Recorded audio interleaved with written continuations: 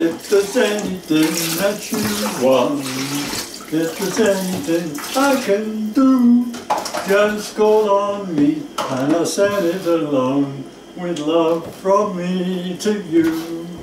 If there's I've got arms that long to hold you. Okay, who's that?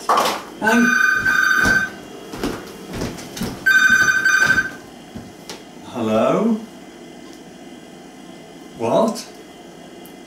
Made your bum sore? Oh, I'm sorry to hear that. Do you know something? I've had the same complaint. Oh dear. Oh, sorry, Major. Sorry. Okay, I'll do that right away. Yeah, I'll do it. Bye.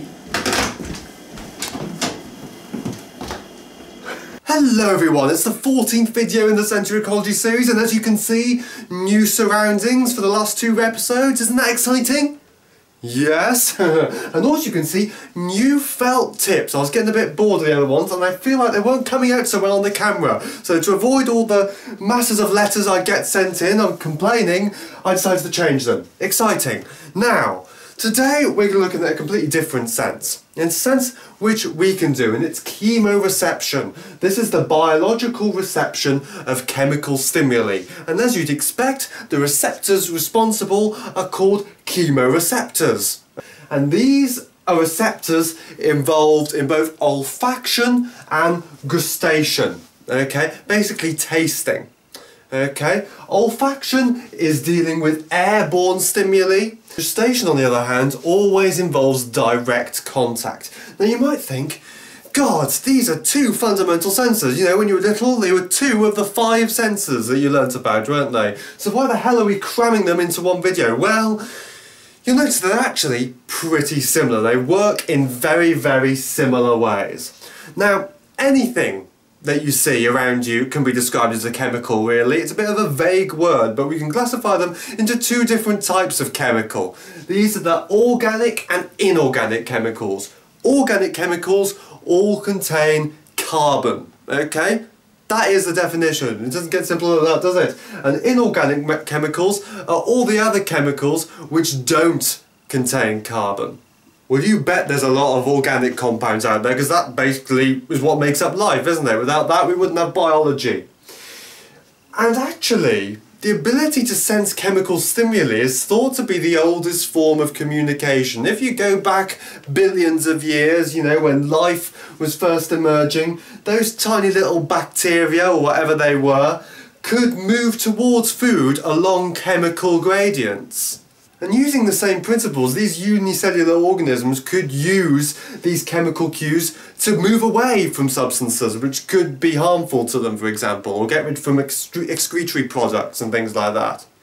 Okay, so let's talk about taste then. Okay, now the first thing to get right is that the word taste, as we think it, actually means flavour.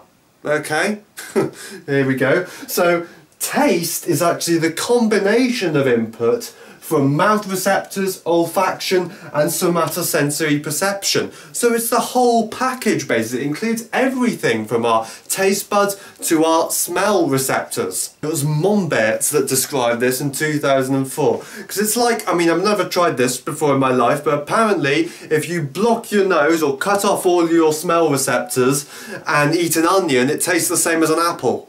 I don't know, has anyone tried that before? Or is that an old wives' tale? I don't know. Well, the first thing to ask is, what on earth is taste for? That's a bit of a weird question, isn't it? Well, taste is basically to act as a gatekeeper. It's to check what you're consuming is good for you. Okay? And it's conducted by taste buds in the oral cavity.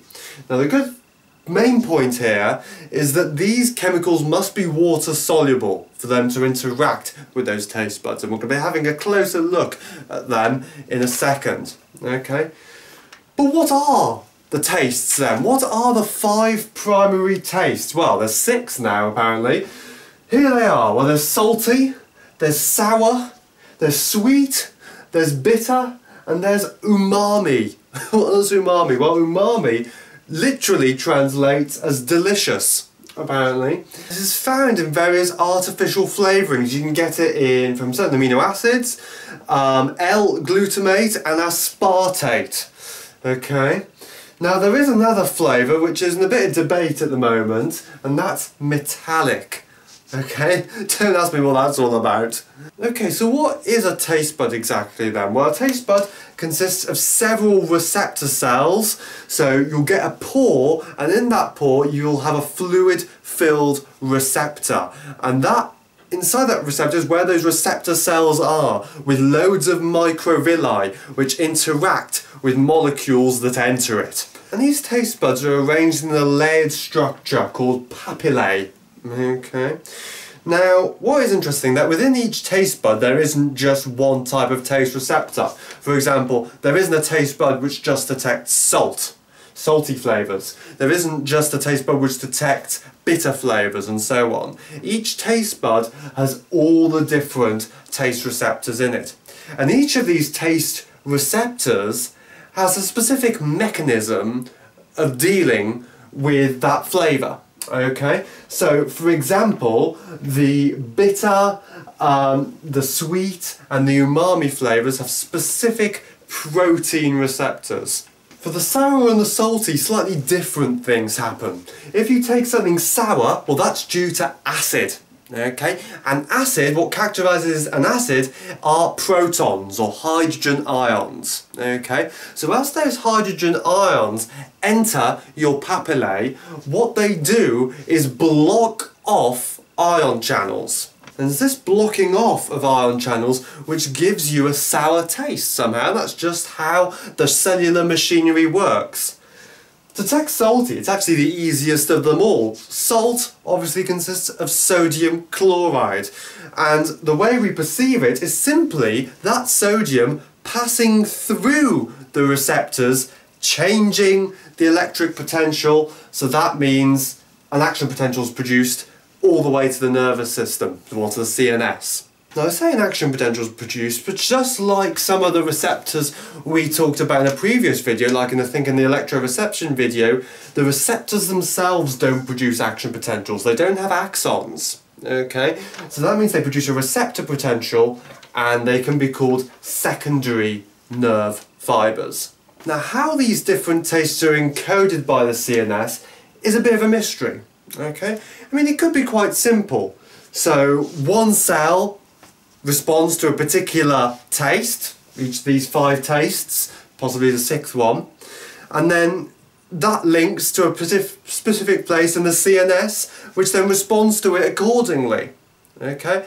However, it could be a bit more complicated than that. Maybe there aren't just 5 nerve fibres for the 5 different tastes. Maybe there's a connection between the two, and it's the relative amounts of action potentials from each of the receptors which determines what we perceive. Okay, does that make sense? Another possibility is that each cell could be expressing the 5 receptors for the 5 different tastes, but in different proportions. Okay, so it's a bit up in the air. It's amazing how much we don't know actually, but at the moment evidence is currently pointing towards the simplest solution. Now the papillae that I was talking about occur in different locations. Obviously, the obvious place is in the tongue. They also occur on the soft palate and in the upper esophagus and epiglottis. Now there are several different forms of papillae, so let's look at a diagram of a tongue now to describe them. Okay, so to start with, there's the circumvallate papillae. There are about 8 to 12 of these in humans.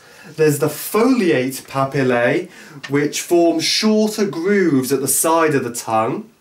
There's the fungiform papillae, which are like circumvallate papillae, but without the wall around it. And these are very, very abundant in the tongue.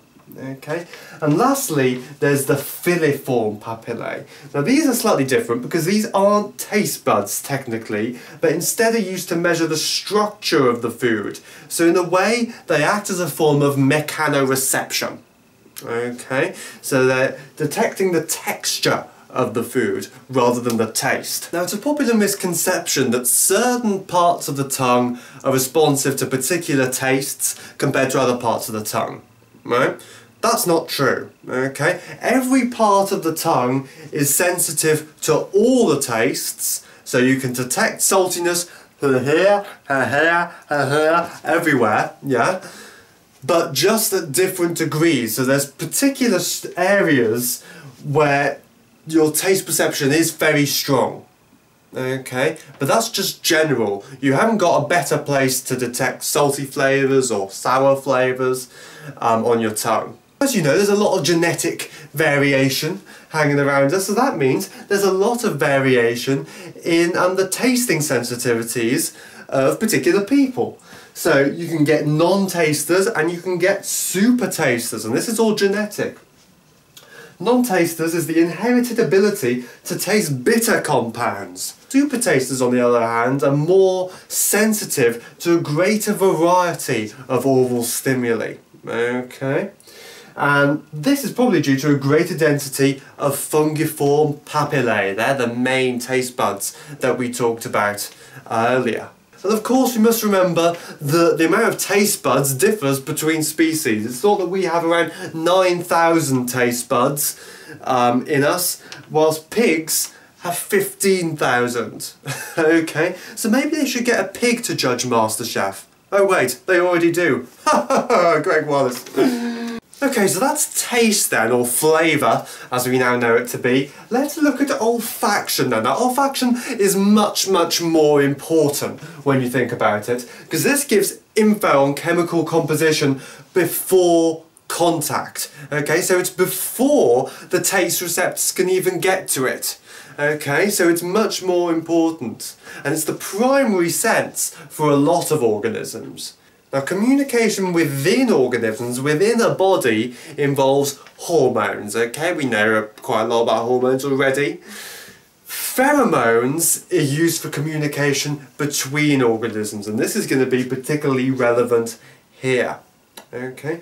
But first, let's look at the receptors then. Now, what's particularly interesting is that if you look at the olfactory receptors of invertebrates and vertebrates, they're actually quite similar to each other.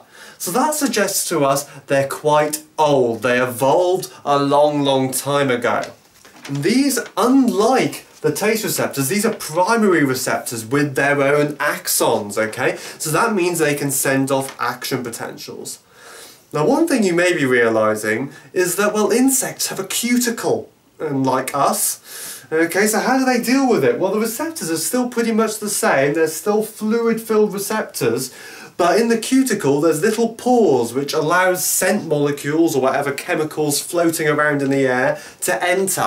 Now, Axel in 2005 wanted to study the olfactory pathway, in particular the olfactory bulb. That's where all the information on our smell goes into.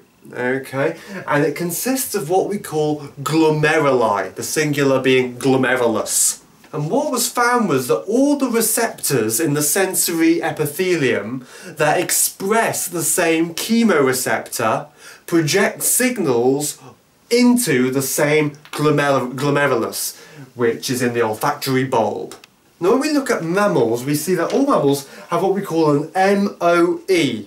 What's that then? A main olfactory epithelium, of course, and signals from these always go to the olfactory bulb.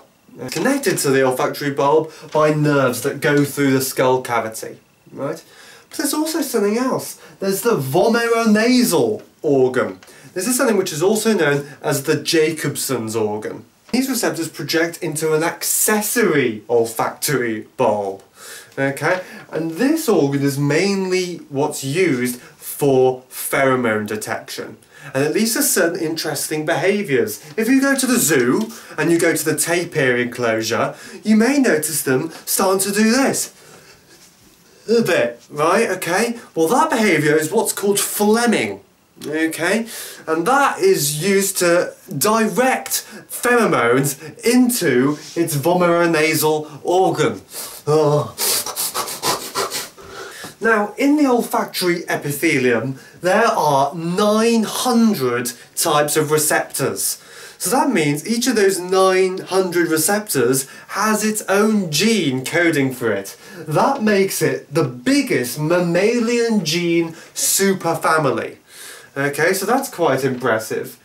But the structure of these receptors is actually quite simple. It consists of 7 transmembrane proteins. And interactions with these receptors leads to what we call a G protein signaling cascade, which we actually talked a little bit about when we looked at vision. Okay, seeing some overlap here. And interestingly, all these genes are found on loads of different chromosomes, including the sex chromosomes, so they're distributed everywhere throughout the genome. Now, one thing we've got to state here is that of these 900 genes, not all of them are active. Okay, there's some pseudogenes creeping in. So pseudogenes, genes which look like genes, but they're not actually functioning. Okay, now this is where something quite interesting comes in. Some guy called Gillard in 2004 decided to look for the link between olfactory perception and vision. So basically we're looking for what's called a cross-modal link between the two sensors. Now, we talked about in the colour vision video on how some New World monkeys are, well, the males are dichromats, while some of the females are trichromats, right? We talked about that. And work was done on primates on this, and they found that primates that were trichromats, so as 3 colour receptors, had a greater proportion of pseudogenes relating to olfaction. So that means their olfactory sensitivity, how well they could smell basically, decreased as their colour vision got better. Okay? And a perfect example of this is the howler monkey. Now, howler monkey is one of the New World monkeys, but it's one of the few trichromat New World monkeys, okay? So it has 3 colour receptors. And what you find is that the percentage of pseudogenes in these olfactory receptors is greater in the howler monkey than in any other of the New World monkeys. Okay? Incidentally, we, of course, are trichromats, and we have about 50% of these genes active. Okay, so the other 50% are pseudogenes. So this is a perfect example of a trade-off occurring in nature. So an animal has to decide, I mean, it's not really deciding, but you know what I mean, on what sense is more important to it, vision or smelling. Okay, clearly for us, it was vision. There are several adaptations for vision. Dogs, for example, can separate the air needed for breathing and olfaction. That's quite useful. Small diving mammals, which dive underwater to catch their prey, trap air bubbles in their nostrils. Those air bubbles then interacts with volatiles in the water, which then goes into the nose. Fish are even better at this. They can stream water over that sensory epithelium. Okay. Now, the spiny lobster, some work's been done on the spiny lobster. The spiny lobster has really tall antennae. And it's on these antennae where those olfactory receptors are. Okay, and what these spiny lobsters are doing is overcoming what's called the boundary layer effect. The boundary layer effect is that water moves slower over smooth surfaces. Okay, so that means less chemicals, less volatiles or whatever that lobster wishes to detect. They're less likely to enter the sensory epithelium if those receptors were on a smooth surface. Other animals create turbulent flow to let chemicals contact receptors. Okay, now once an olfactory receptor is activated, it responds, then if that stimulus is prolonged for a certain amount of time, you get adaptation. Now there's 2 different types of olfactory adaptation that we need to know about here. There's receptor adaptation. Well, that is basically what I've just been talking about. That's a decrease in response with continued exposure.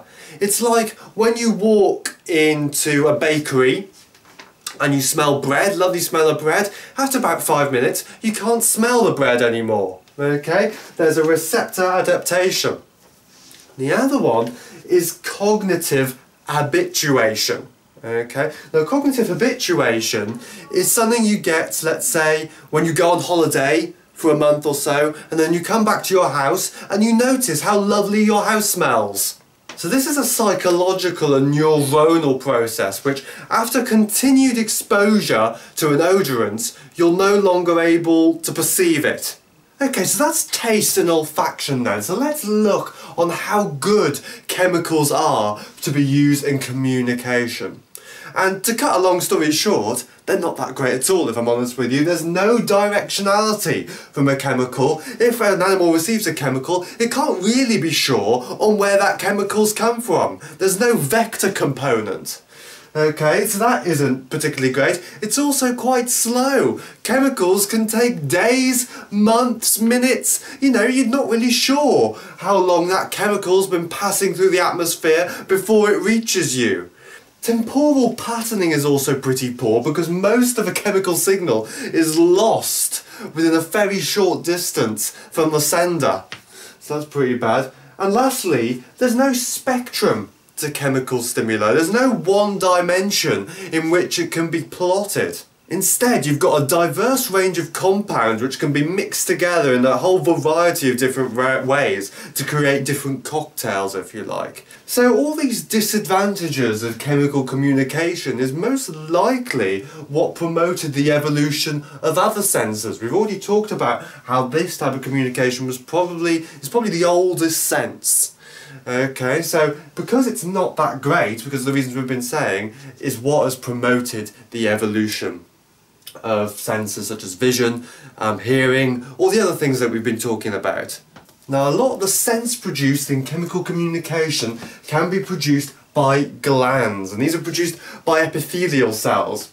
There's the merocrine glands, which consist of vesicles which produce that chemical, and that way those volatile substances can then be released into the environment and picked up by another organism. Okay? There's apocrine glands where parts of the cells disintegrate.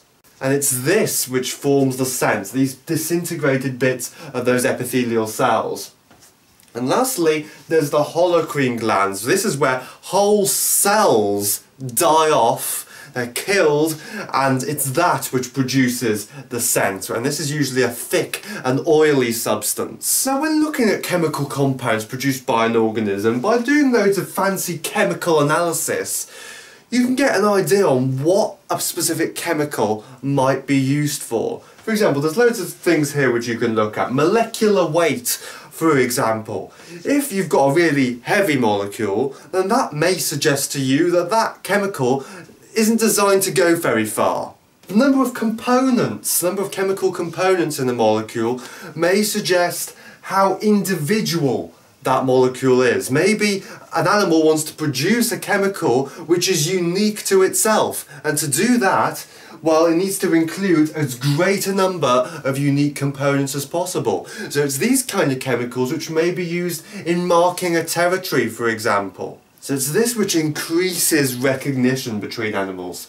There are also other things. An aromatic ring apparently increases the stability of a molecule, and the carbonyl group makes a chemical compound more water soluble. So once again, it's giving an idea on the potential use of that chemical compound to an animal. Now, the absolute kings when it comes to glands are the ants. They have a huge multitude of different glands used for all sorts of different things. Some glands produce chemicals involved in mate attraction, some release alarm pheromones, for example, some release chemicals for allo grooming of conspecifics. Some are to get rid of infection by bacteria, so act like antibiotics basically. Things like deer, ruminants, release chemicals using a gland in between their hooves, which leaves a trail as they walk across. Now, the transmission of chemicals can occur in a variety of different ways. There are three main ways in which the transmission of a chemical can move across, okay? So there's obviously diffusion. That's pretty simple, we know all about diffusion. There's laminar flow, and then there's turbulent flow. And the transmission technique that a particular chemical uses to move through its environment depends on what's called the Reynolds number. Okay, and I've written the equation here, don't you worry about that, but it's basically inertial forces divided by viscous forces. So it all depends on the chemical and the medium in which it's travelling in. So at very low Reynolds numbers you get diffusion, and at really high Reynolds numbers you get turbulent flow as the mode of transmission. Now animals can orientate themselves using what's called chemotaxis, which is response to a chemical gradient. Now there are three different types of chemotaxis, so let's look into them in a bit more detail then. First of all, there's rheotaxis. This is orientation in a current where the best option is usually to go upstream. So basically, you detect a chemical, it's getting stronger and stronger, so you just move and move along that chemical gradient. Okay, that's quite simple. The other one is clinotaxis. This is at very low Reynolds numbers, where an animal has to keep taking consecutive measurements. And using that, they can change their direction accordingly. Okay, the final one is tropotaxis. Okay, this is when you have two receptors and you're comparing the difference in the chemical that you receive between the two receptors to decide which way you need to go. Now don't get me wrong, these three types of chemotaxis could be happening at exactly the same time. You could be doing all three of these things, but it's just a way of dissecting chemotaxis into three main components. Now chemotaxis is used in moths to detect pheromones emitted by females, and it's shown that when at rest the males move their wings, which increases the airflow, which wafts air over their antennae so they can pick up those molecules, because that's where the receptors are. And they do something a little bit more interesting, as studied by Allen et al. In 2011. What they do is that they zigzag when in a plume, so when they can detect the pheromone, they zigzag in the plume upstream, so against the air current basically, and this is called chemoanemotaxis. Alright.